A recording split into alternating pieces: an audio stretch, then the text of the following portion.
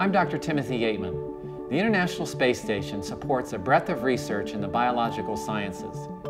Based on a recent review of this research, CASIS has identified key areas on which to focus in the coming months.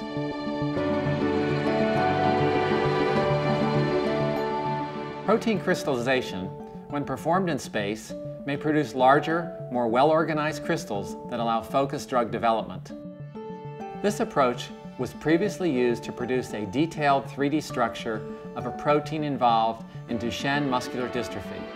The more highly ordered crystals obtained on the space station enable construction of a 1.1 angstrom resolution structure, which facilitated the design of an inhibitor with over 100-fold greater potency. In addition to improving crystallization, the space environment induces accelerated tissue loss. Muscle wasting and neuropathy are observed in astronauts and rodent models on the station, and observed bone loss mimics the structural deterioration seen in osteoporotic tissue. Immune dysfunction is also observed during and after exposure to the space environment. These models of disease and aging on Earth make space an ideal platform for drug testing.